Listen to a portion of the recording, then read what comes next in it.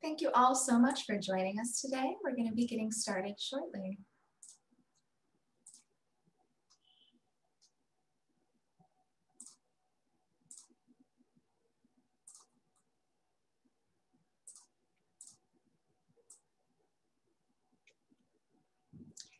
Thank you all so much for joining us for today's webinar. Before we get started, I wanted to take a moment to tell you about some upcoming courses that we have scheduled. On Wednesday, December 2nd, Dr. Ellen Eisen will be presenting on job loss, suicide, and overdose, a case study on Michigan auto workers. On Tuesday, December 8th, we've partnered with Johns Hopkins Education and Research Center for Occupational Safety and Health to offer a free webinar on data, professional judgment, and modeling in occupational exposure assessment. And that'll be presented by Dr. Ramachandran. Our next ergonomics webinar is going to be on Wednesday, December 16th with Dr. David Dufrate and Dr. Nate Bethke on fatigue in the workplace, effects of health and performance and measurement considerations in partnership with the University of Texas Health Science Center at Houston and University of Iowa. For more information, you can visit us at berkeley.edu/about-CE. And thank you again for joining us, and we're going to be getting started in just a moment.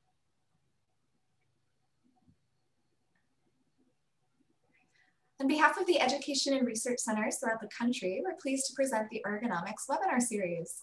We offer free webinars the third Wednesday of each month. And this collaborative effort on behalf of each ERC's continuing education program aspires to provide access to current research supported through NCOSH ERC programs. We're really glad to have you here with us today.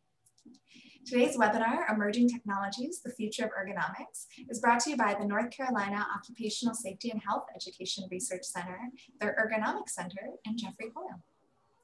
A few housekeeping items first. You're going to be muted during the presentation. If you'd like to ask a question, please enter it into the online Q&A. We'll save time at the end of the presentation to address questions. Any participant who is logged in with their registration email for the full live presentation today will receive a link to the recording and an evaluation form tomorrow at 12 p.m. Pacific time. This evaluation will qualify participants for a certificate of completion worth 1 continuing education contact hour. Once the evaluation is completed, you'll be able to access and print your certificate. This presentation is being recorded and will be made available on the COEH Northern California's YouTube page and on our website, where you can also find recordings of the other ERC ergonomics and industrial hygiene webinars. At this time, it's my pleasure to introduce our presenter. Jeffrey Hoyle is CPE and Director of Ergonomic Services for the Ergonomics Center of North Carolina, part of NC State University at Raleigh. He specializes in helping companies optimize business performance through ergonomic services, such as comprehensive program development, ergonomics cultural growth and maturity, training at all levels, ergonomics analysis and implementation of practical solutions. He also serves as a research liaison between client companies and NCSU faculty and students on applied research projects. Thank you so much for being here today. We're looking forward to your presentation. Well, thank you, Michelle, and sorry for the pop-ups here. I'll try to get rid of those. Just wanted to say thank you. Thank you to NCOSH and all of the education research centers out there and all the partners that we work with, and a special thanks to UC Berkeley for helping organize and host these webinars. So I think whether you're in academia or in private industry or in government, I hope you get something out of today. I will say, even though I'm employed by a university, I'm really more of a practitioner than an academic, since we are primarily an extension service that provides expertise to industry clients. Yet we also dabble some in some applied research projects from time to time. And forgive my background noise. Give me a second here. I'll just unplug my phone. Okay, and I'm going to take myself off of the video conferencing. I'm sure you want to pay attention to the content, and you'll be taking copious notes throughout the duration here. So instead of looking at me, so I'll stop video, and we'll get started here. So as far as the learning objectives for today, I think first I want you to understand the limitations of traditional ergonomic practices and the methods that we use, and and really some of the challenges in today's workplace. And I know many of you guys are already familiar with some of those challenges. Secondly, I think really the bulk of the presentation will be to highlight some of these emerging technologies and how they're being used or can be used in ergonomics. To me, this is a very exciting time in this field of ergonomics that hopefully we all love, with all of these really disruptive technologies really being integrated into the workplace that I feel have really a great potential. I really only have time to kind of wet your whistle with these, during the segment that we have together today. So we'll talk to these at a somewhat of a high level. And lastly, I'll kind of wrap up with summarizing how these emerging technologies are, from my perspective as a practitioner, are shaping the future direction of ergonomics, and kind of highlight some additional needs and considerations to further advance our knowledge and capabilities moving forward. So hopefully that's the same expectations that you guys have, and that's what I've structured the presentation today on. So if we jump right in here, traditional ergonomics, which I know many of you guys are aware, typically requires trained and somewhat skilled practitioners. So, whether that's an internal or an external, formally trained ergonomist or a consultant, or in some cases, you may have internally trained resources such as, ergonomic subject matter experts, or in many cases, you may have cross-functional ergonomics teams that have been trained and have really developed a unique skill set to basically go out and recognize, evaluate, and control ergonomic risks out there in the workplace. And there's nothing wrong with those capabilities, right? We train companies, we work with companies to help them train those types of capabilities all the time. It's just not something everyone can innately do without having these trained skills to some degree. So, and as many of you guys know, the bulk of the ergonomic assessment tools that are out there, traditionally that have been used they're observation based, right? They rely somewhat on pen and paper, the notes that we take. And I think what we as humans see and measure at the time that we're doing the assessment. And we know that humans are obviously prone to error, and and some of the work exposures may not always be accurate at the time that you're going out and doing your observation. So I think another limitation of these traditional methods is some level of subjectivity, right? Some level of subjectivity, some level of accuracy concern, trying to choose the right posture, trying to use one of these force gauges, maybe that you see here, or a grip dynamometer to estimate forces exerted by the workforce. And even on occasion, the observation may even interrupt the worker, right?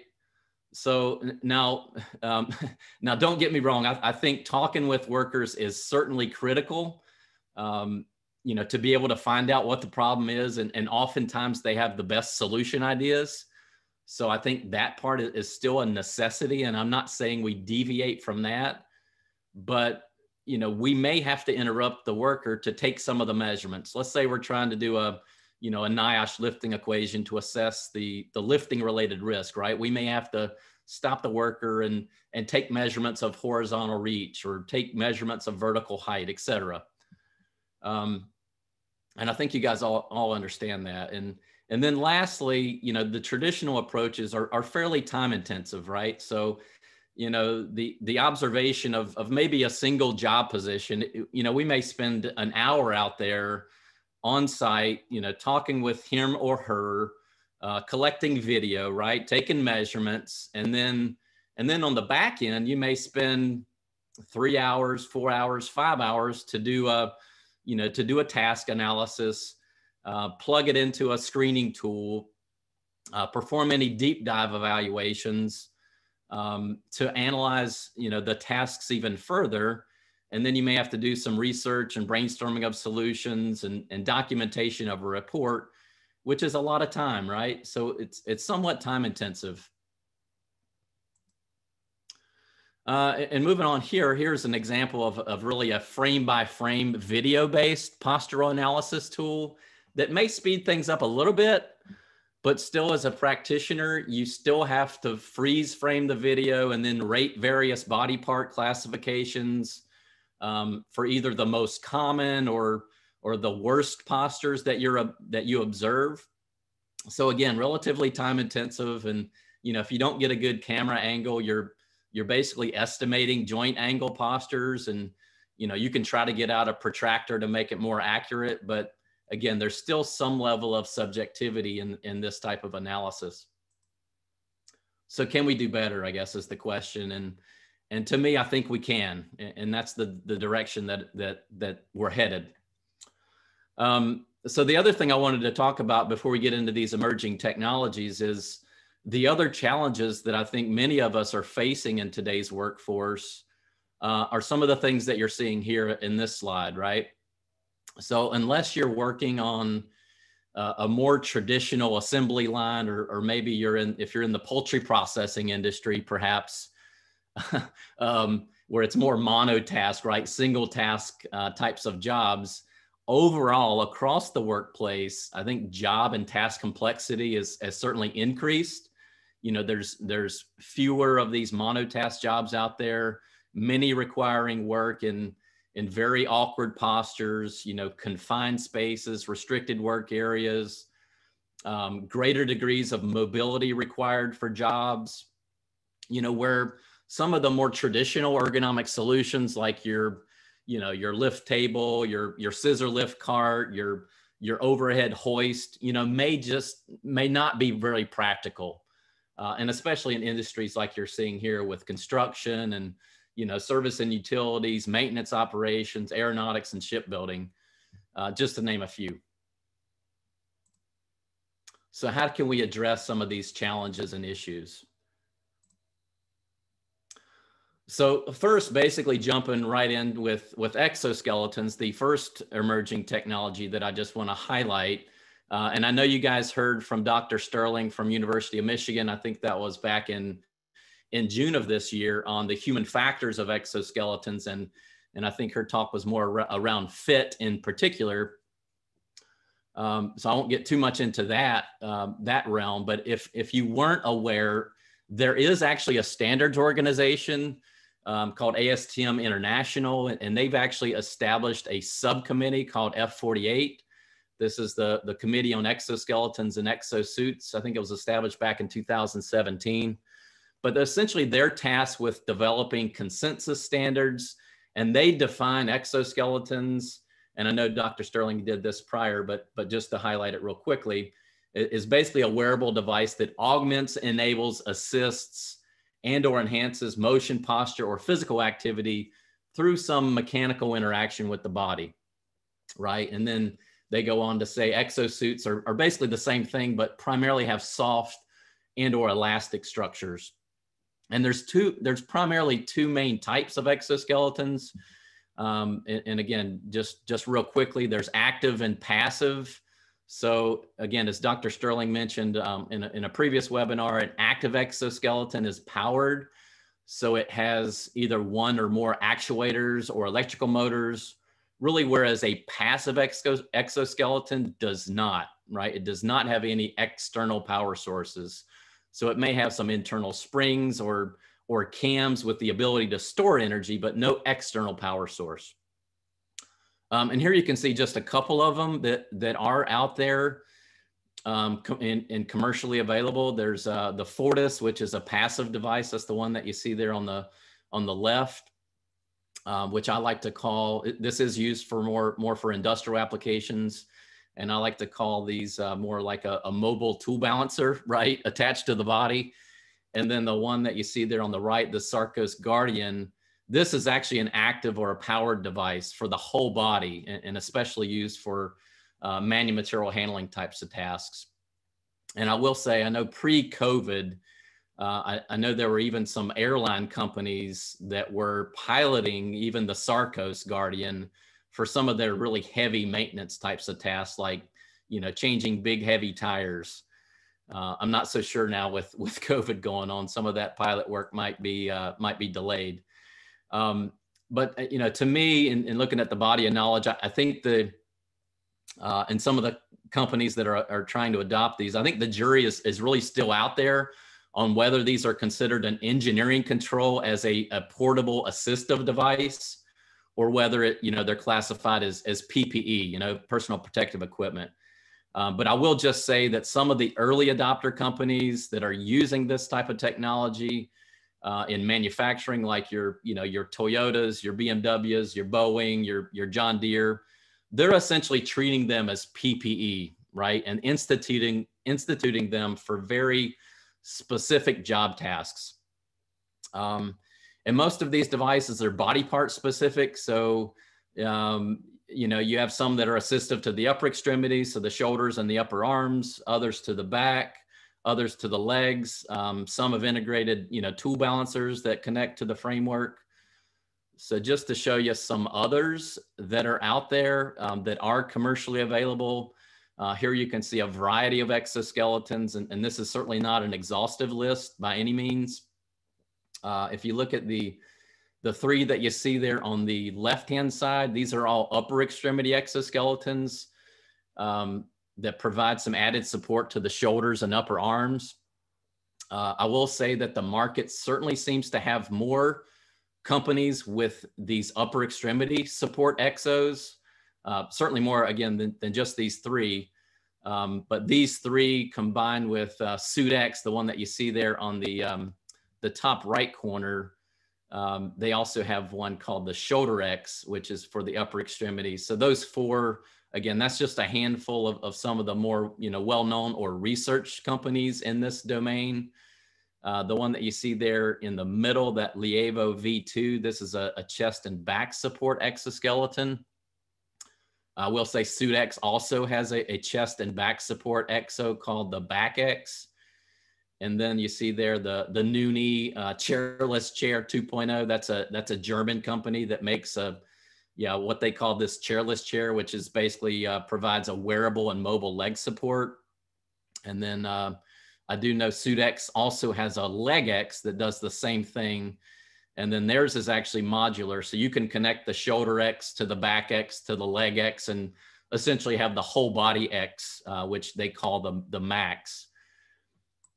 And then just to point out the one that you see there on the bottom right corner, that Bioservo Iron Hand, this is a Swedish company, and really the only active exoskeleton that I've shown here on this particular page. It actually has a portable battery unit inside of a backpack that's a soft exoskeleton for the hand. So it actually has these thin artificial tendons and a force sensor for each finger. So when the sensor actually activates, motors from the power pack actually pull the tendons, providing additional grip force, so the human doesn't have to grip as hard. And by the way, I'm not endorsing any of these companies. It's not like I get any kind of kickbacks if you guys purchase these things. I'm really just sharing from an educational standpoint some of the products that are out there on the market with this presentation, and there's certainly others. So don't feel again like this is an exhaustive list. And I will just say that our organization, with the center being part of NC State University, we have been involved with some short-term pilot projects to test the usability and some of the impacts of these exoskeletons, both in laboratory biomechanics testing as well as out in the field doing some field testing. Again, for very specific applications with some of our clients that we serve. But just from a big picture standpoint, as far as the body of knowledge, the body of evidence to date that at least I'm aware of, some of you guys are, maybe more subject matter experts than I am. But from what I've seen, exos are still a relatively new technology. There has been some promising results that has been published on, reduced muscle activity and increased productivity for repetitive and or static overhead type of work. And there's even been some positive results on reduced muscle activity and even spine loading while using some of the back support exoskeletons. And actually, I think you guys at UC Berkeley have even done some of those studies. But other studies have, have even shown the opposite. So again, from a big picture standpoint, very application specific. Majority of these studies have had small sample sizes, and some of these studies have, have just used students as subjects, so not experienced employees. So still, I think there's a need to determine exact applications and really get more data, especially out in the field. And we're certainly big believers. If you are in industry, we're always, recommending piloting this exoskeleton technology before you do any type of large scale implementation. Other things to consider with these, can it essentially be fixed using maybe a more traditional engineering control, not something attached to the body, right, to the person. That's one thing to consider. You have to consider various sizing needs. Is it going to fit and accommodate your smallest to your largest workers, right? And everybody in between. Other things, how much time is it going to take to train your users on how to don, how to doff, how to properly adjust it to fit it? That's a big thing. And I know Dr. Sterling, talked more at length about that topic.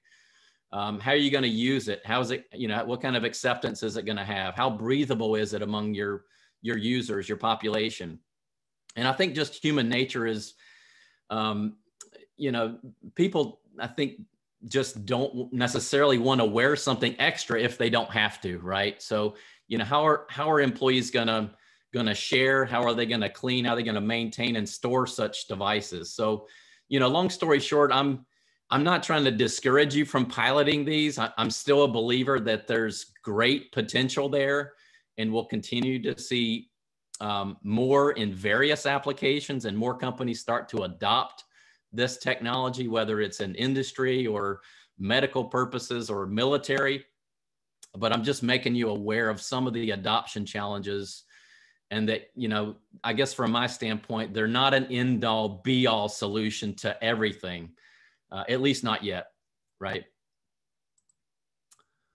And as far as moving on to wearable sensor technology, and we could be talking about things as simple as, a Fitbit that measures heart rate and the number of steps that you take across the day, to more advanced technology that measures muscle activity, to other wearable sensors that even measure brain waves.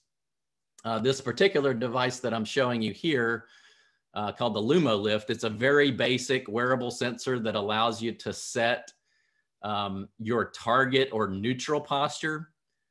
And essentially, anytime you deviate from that posture, whether you're in a seated position or a standing position, it provides some haptic feedback. So again, just gentle vibration to the user to remind you, not to slouch, sit up straight or not deviate from that targeted neutral posture that you're trying to, optimize your behavior for.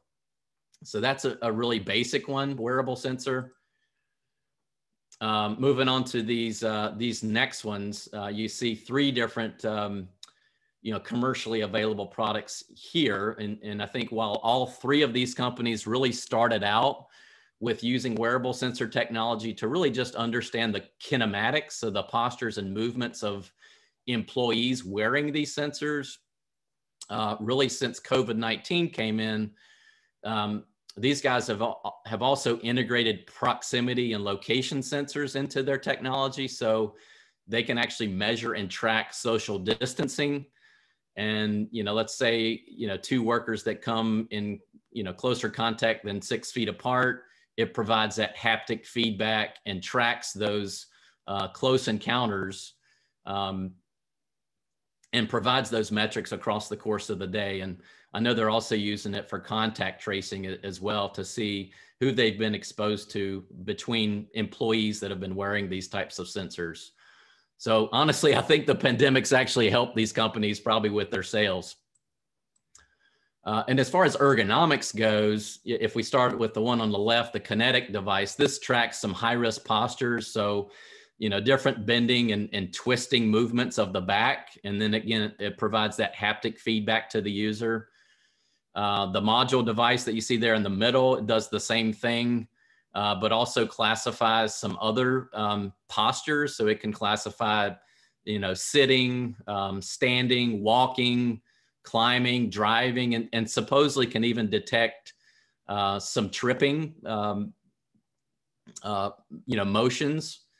And then if you look at the one on the far right, the strong arm device, it essentially does what the module device does, and then even goes another step further to detect some environmental factors like temperature, humidity, air quality, barometric pressure, and even noise. And obviously each one of these has its own software and a dashboard for users as well as managers.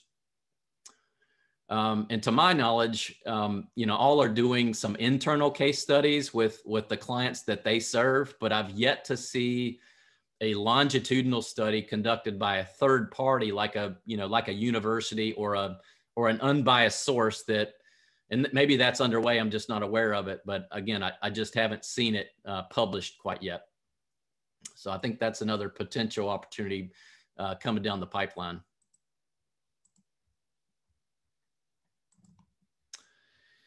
And this one it's actually a video. So let me try to start this video and hopefully it shows. It might be a little bit choppy on your side and there's not really audio with this one. So I'll just kind of talk over it as it plays. But this company called Xsense, let me turn off the audio. It provides full body 3D motion tracking technology using these wearable inertial sensors. I think you can get up to like 17 wireless sensors either fitted to these body straps that you see here, or they can be embedded into these full body Lycra suits.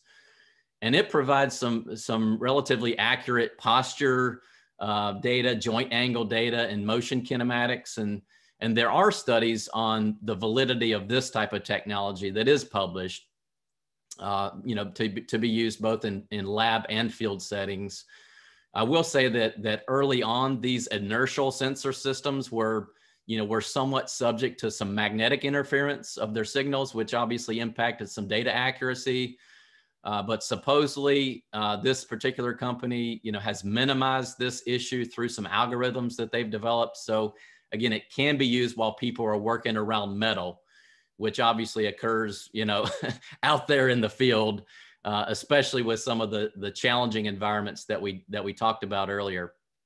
But this technology, as you kind of saw from the video that you saw here, it can be integrated with other biomechanics and ergonomics software packages, such as the Siemens Jack software that you saw here, or Viva Lab Ergo, and certainly even others. So that's kind of what you saw in this video clip here briefly. And if I move on to this particular slide, if we look at the one on the left-hand side first, the Somaxis Cricket, which you can purchase anywhere from 1 up to 4 units per operating device.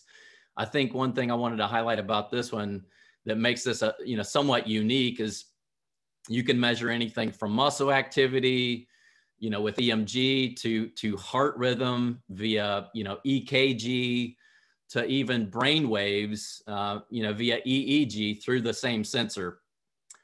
And simultaneously, you can measure respiration, and it even has some inertial sensors built into it to measure posture and movement information.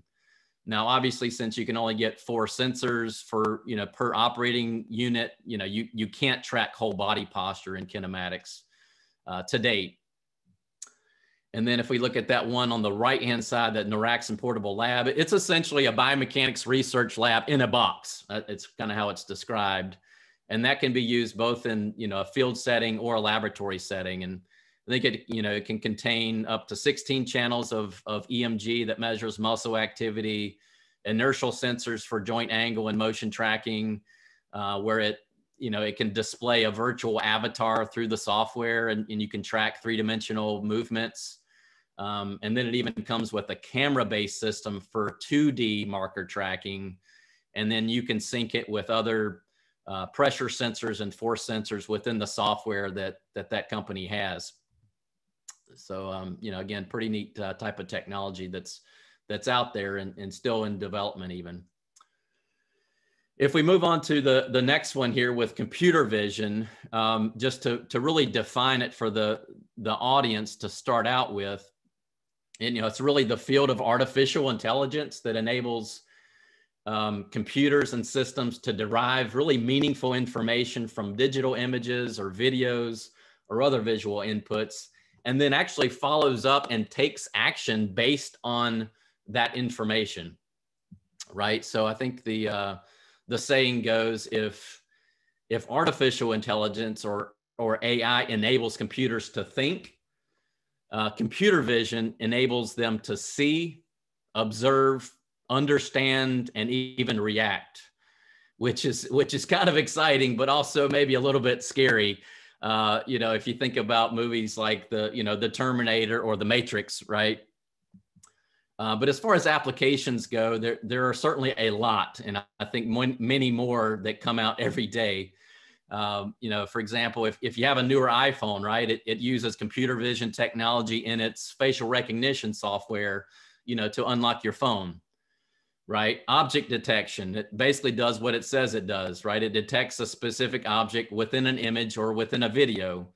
Many of your newer, you know, home security systems, it can detect a burglar, right? In the manufacturing type of a setting, it can detect damages to equipment or damages to machinery that might need maintenance or might need servicing, and can even trigger a response.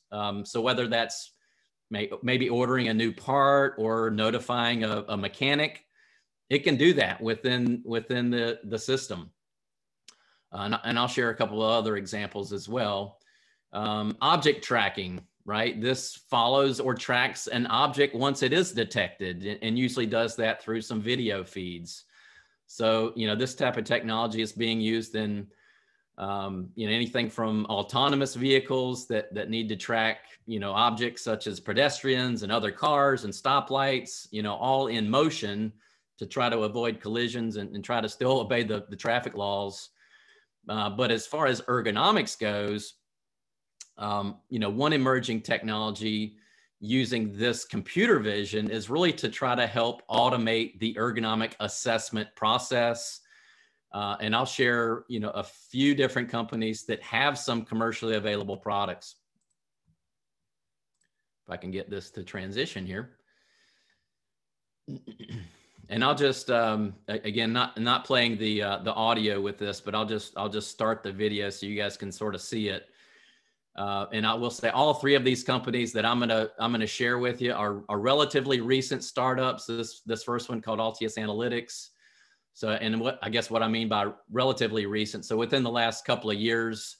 So again, much of this technology and software are still in the development phases. For the most part, from a big picture standpoint, this first one provides some 3D kinematic metrics like body coordinates and joint angles over time. And since it has that, it can actually calculate some velocities and accelerations.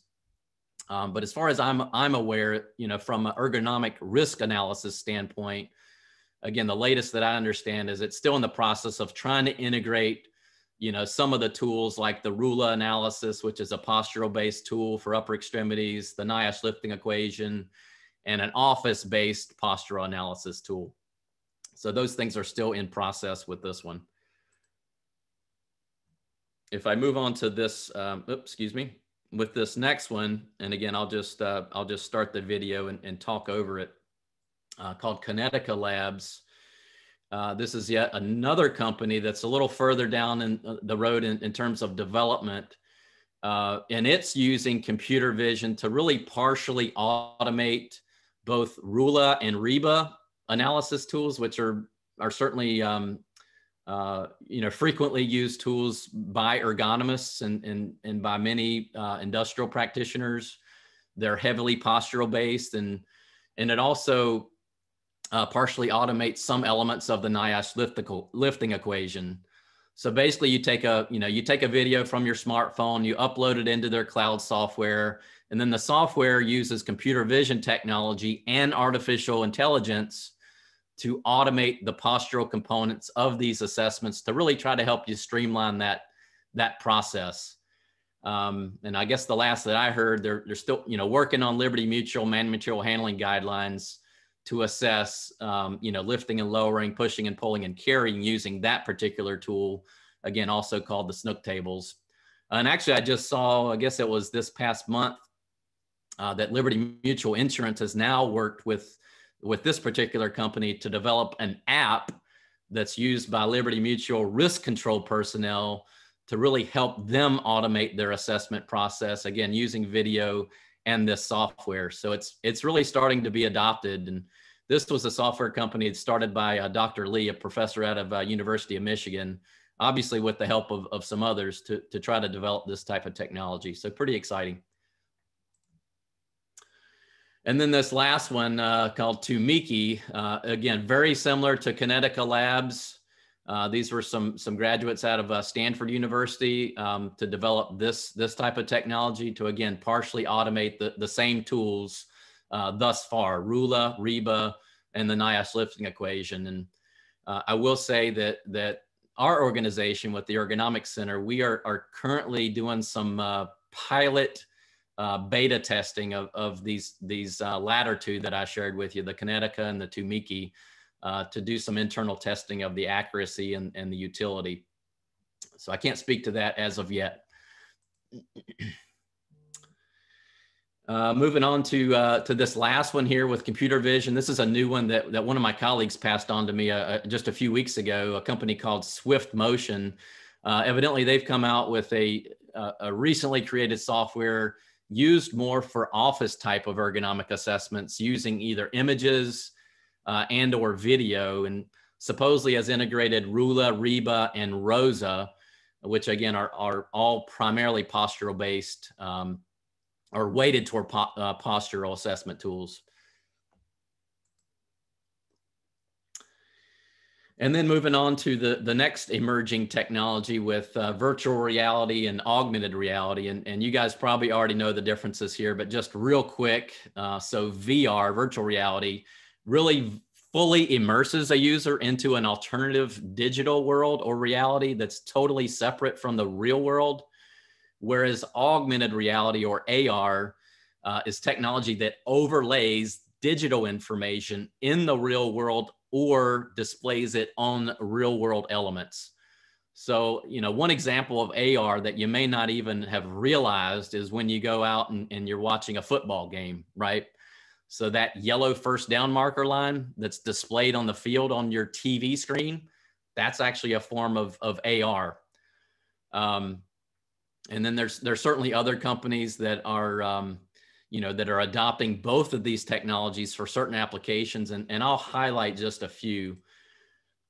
But before I do that with the particular companies, from a broad sense, how is this technology being used and what are some of the benefits? From an R&D side, it's being used for virtual prototyping and design and, being able to interact in virtual space with products before they're actually manufactured, which can certainly decrease the, design and development time. If you can get it right the first time with less risk to the end users, it can certainly save you there, both time and cost. Whoops, let me jump back here. Sorry about that. I'm getting trigger happy.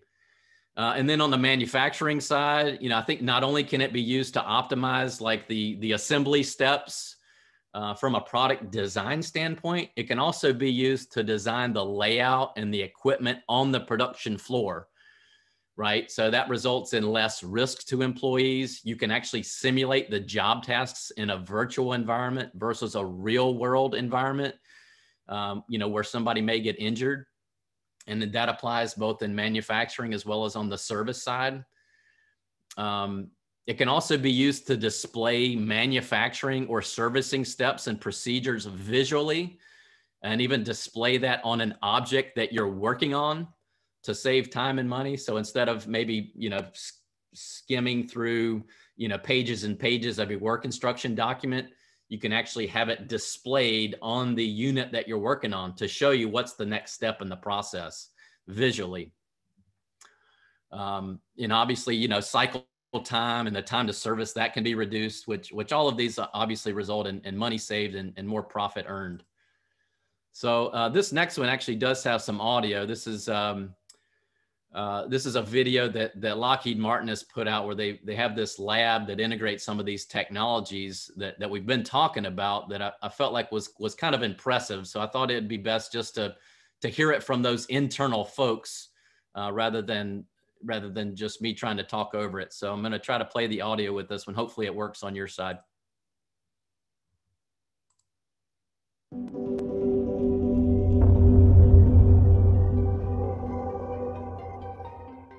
The chill's absolutely amazing. This capability here is really used across the enterprise. We can bring an engineer or a technician into the lab and we can put on a head-mounted display like the Oculus Rift.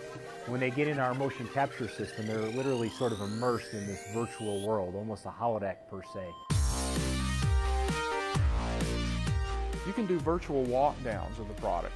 And when you can see it in 3D as opposed to seeing it on a drawing, you catch things much faster and much more effectively. Scaled 1-to-1, so they're seeing the lifelike size of the geometry. They can look for access and clearance issues. And so it serves as a really great way to validate what we're going to do on the production floor before we actually do it. And one of the things that's really exciting is there's really two technologies here in the chill.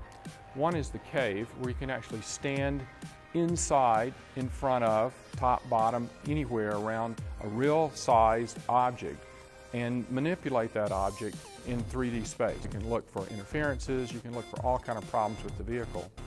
And then in the motion capture area, we can actually become an avatar, step into the factory floor, if you will, run the procedures and the processes, look for interferences, but as an avatar in a virtual world. And there was a lot of collaboration that was going on between Space Systems Company and Aeronautics, who use it extensively through building the F-35 and F-22 aircraft. So a lot of collaboration, a lot of communication back and forth, and I think we brought the best set of capabilities and the best tools here in the chill.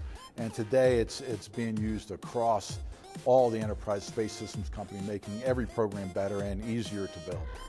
All of these things flowing through the digital tapestry across many industry sets are having profound impacts, and we at Lockheed Martin are on the very leading edge of that.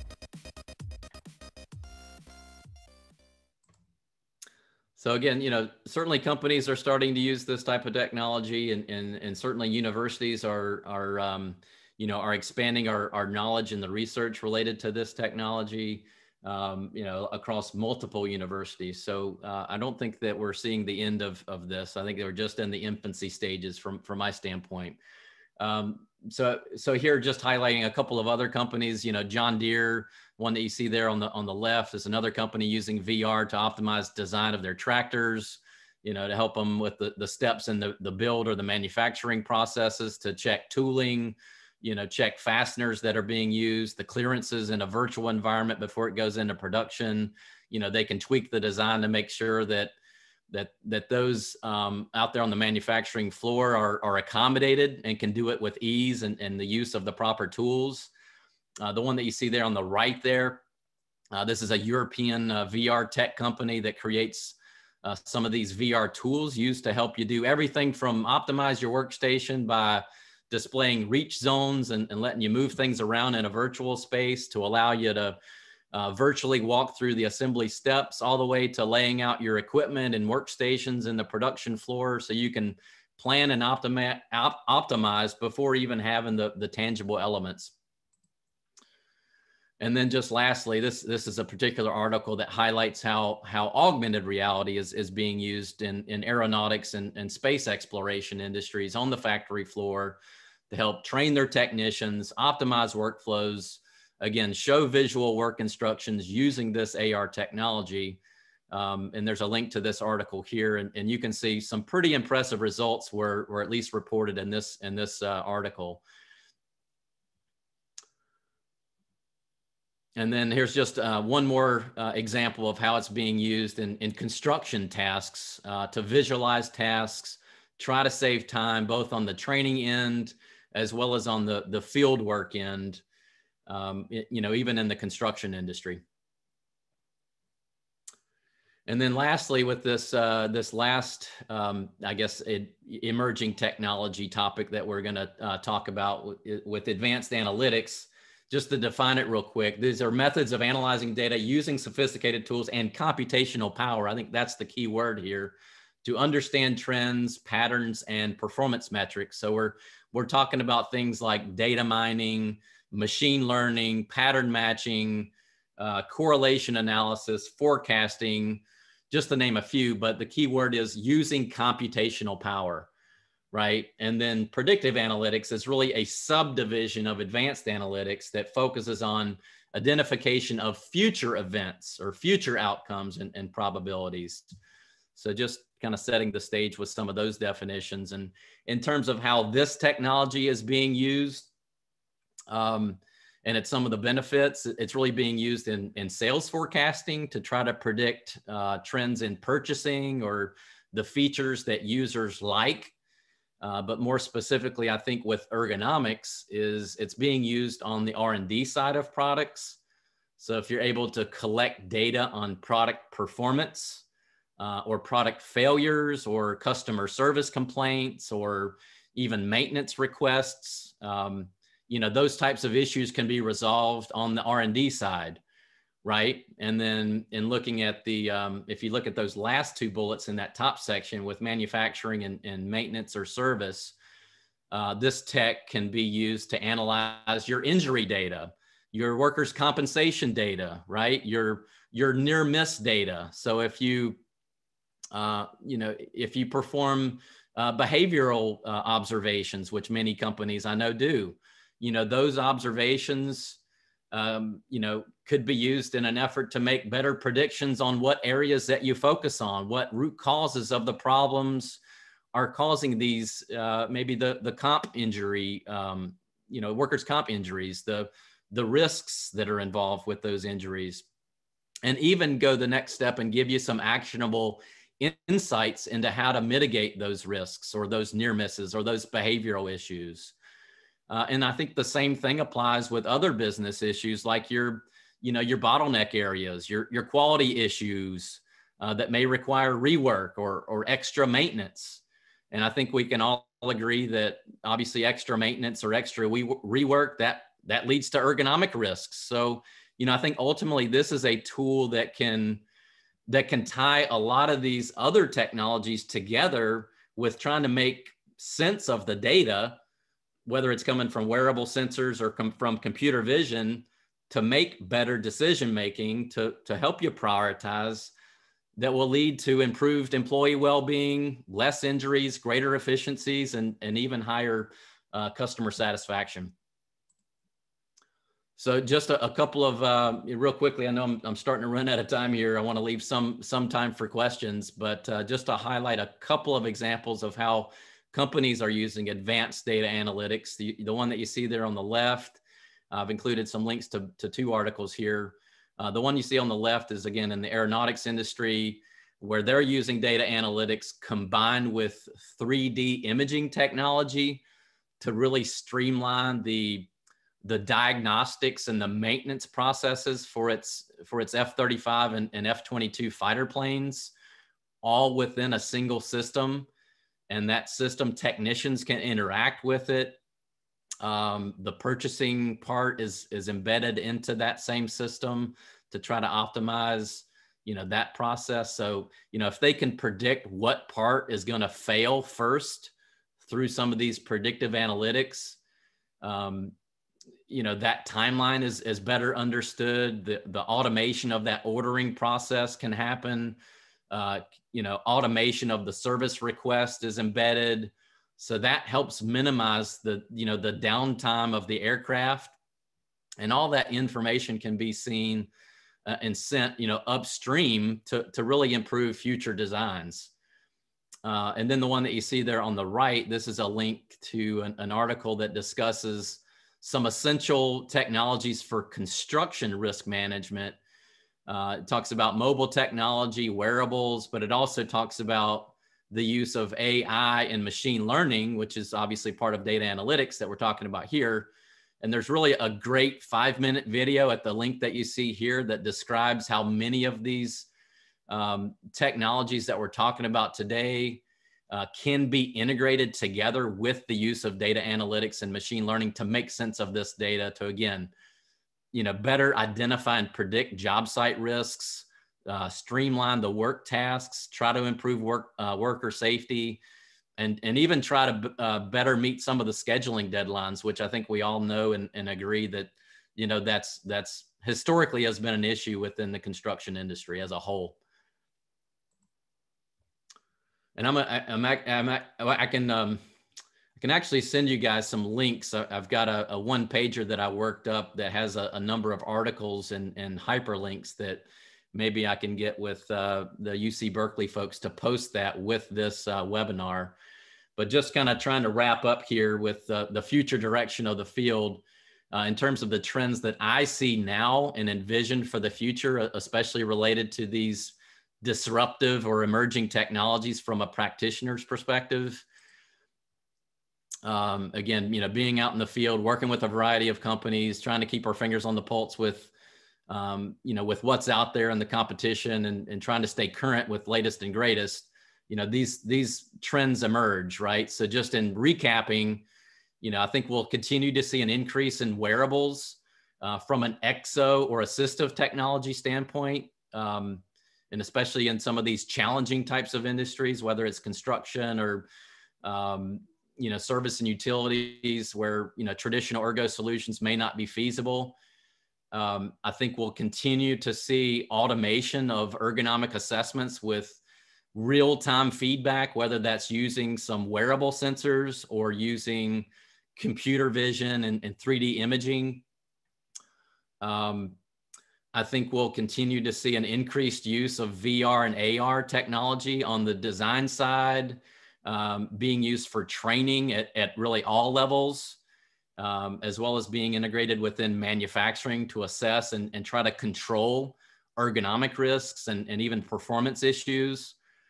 And the same really with data analytics, right? To make more informed decisions based on data and trying to automate some of those decisions.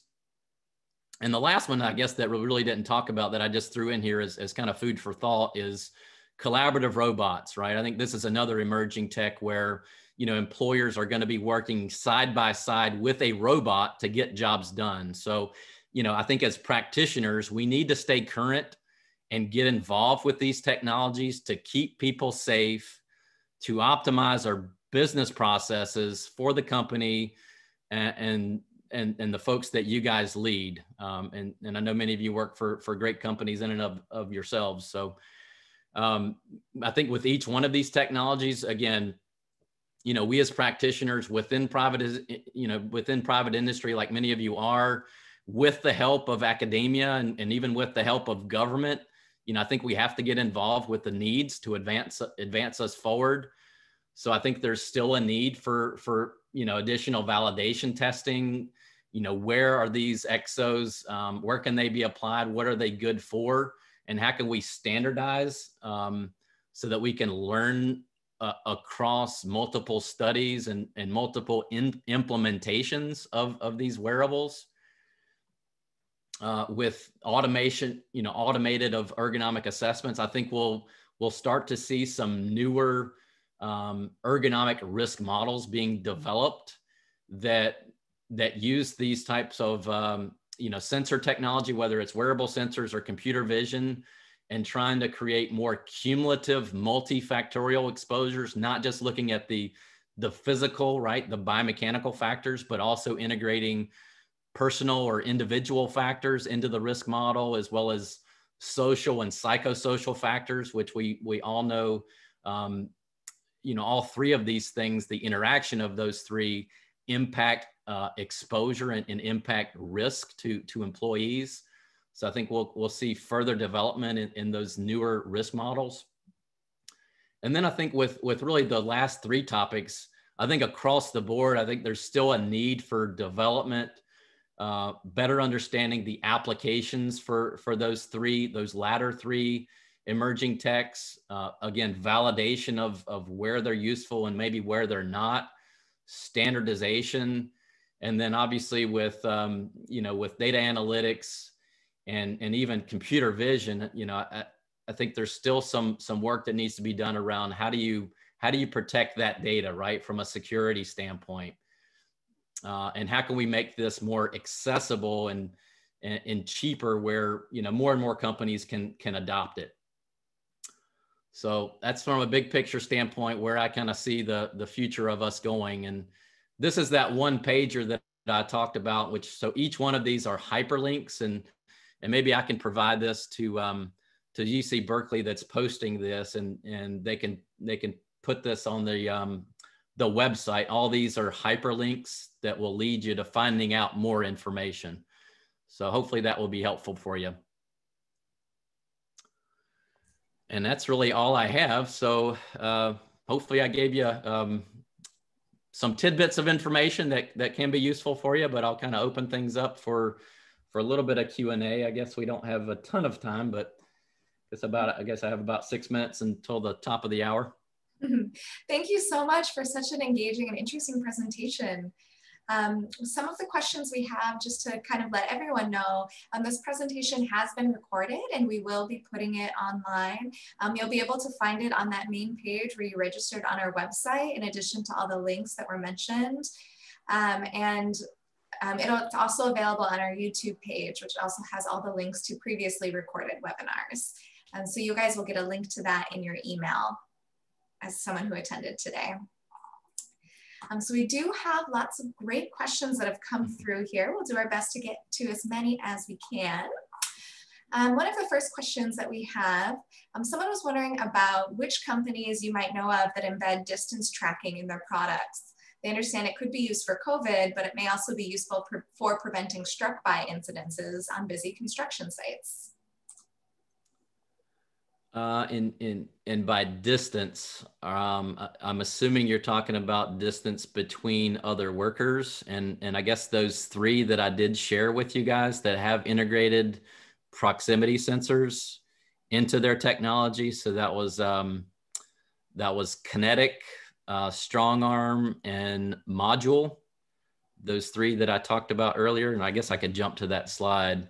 So as long as the employees are wearing those proximity sensors, it is my understanding. Let me see if I can jump back to that slide. It's way further up here. As long as the employees are wearing those, wearing their technology, it does have that capability, at least that I'm aware of. So these 3.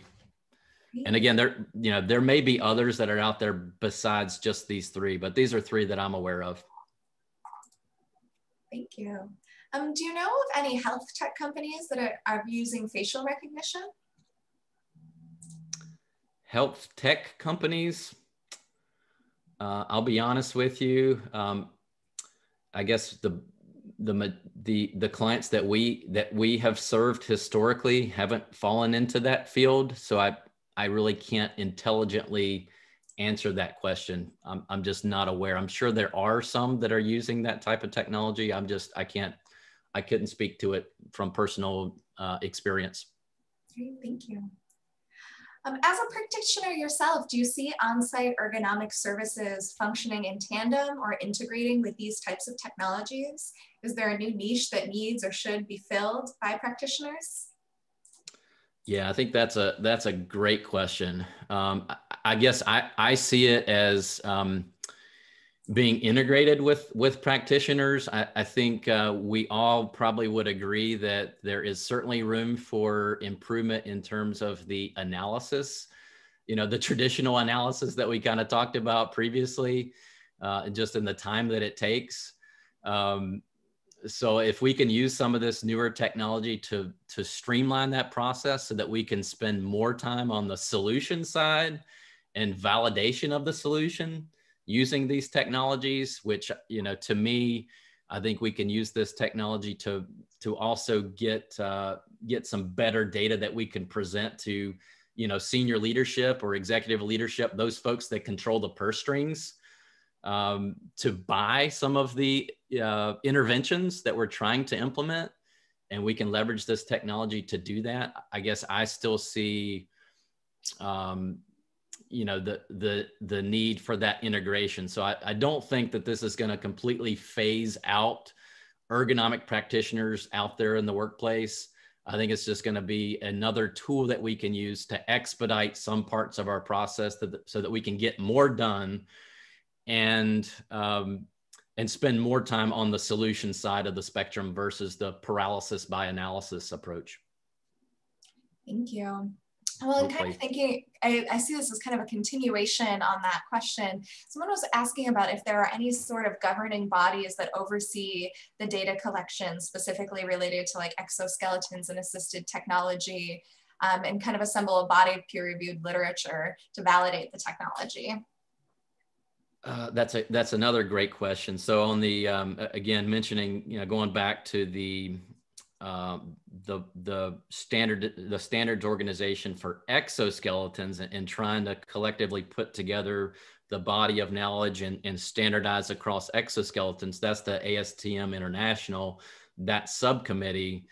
I'll be honest with you, I'm not aware of another standards organization that oversees or tries to standardize data analytics, but there may be one. I'm just, again, I'm not, I guess I wouldn't claim to be a subject matter expert on that niche. So there may be some others on the call that could probably provide an answer better than I can, but I'm not aware of a governing body to try to standardize the protection of data and the data analytics side. I know, being part of the university, anytime we're collecting data, if it involves human subjects, we have to go through our institutional review board to make sure we're protecting the rights of the human subjects that are part of that study. And, you know, that's a relatively lengthy process, and we have to show a bunch of, data security protocols that we're following to make sure that data is protected. But that's just from, on the university side of the house. Thank you so much. And thank you again to everybody who's tuning in today. We have so many wonderful questions, and we do have time for one more. And just as a reminder, I'm going to be posting this recording. It'll be available on our website where you registered, and including all of the links that were referenced during the presentation. So our final question for today, someone was in regards to exoskeletons. They noticed it's a challenge to fit these equipments to workers who may have varying anthropometric measures, and that could even lead to more musculoskeletal disorders. Do you have any recommendations, or are you able to point to any findings about these types of issues in the field? I can speak, I guess, from my experience with doing some of the field testing and actually trying on some of these exoskeletons, whether that's with some of the clients that we serve or being able to do it at some of the trade shows that I attend to try to stay current. The bulk of them are, especially the ones that I shared with you, they are adjustable, and they did incorporate some anthropometric data into the development of them to try to accommodate the range, the range of users that they're trying to design these things for. There are some others that have different sizes.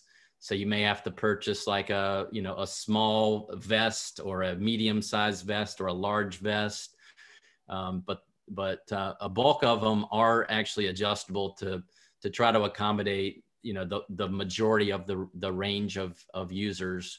There have been some studies that have been done that have been published more around the fit of exoskeletons, and we could probably pull together some references for those that are interested. I know that was something that Dr. Sterling, if you didn't attend that webinar, I think that was the June webinar that she did.